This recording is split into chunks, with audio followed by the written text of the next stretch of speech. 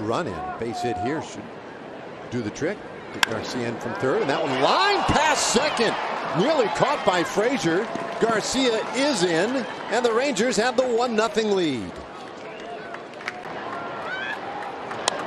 This one is ripped through into right field for a base hit by Frazier. Around third, McCann. Here comes the throw. McCann is out by a mile. 8th outfield assist for El Bombi, most in baseball. He's covering every part of the plate. Next pitch, that one rolled up the middle, base hit. Young around third, he'll score easily on the Himes single. Himes 2 for 2, and the Rangers have a 2-0 lead. This has been so good in these spots. And he hits this one sharply past short. That's a base hit. 1 run is in. Here comes Taveras. He'll draw a throw. It won't be in time. 2-run score on the Semien base hit. And he moves up on the throw. It's 4-0. 14th appearance for Aiken. And this one bounced right side of the infield. A little miscommunication there.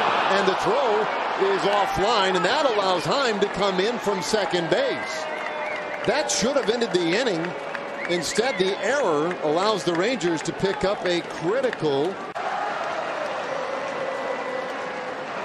And there's a swing and a miss. This one is over. Smith takes care of McCann.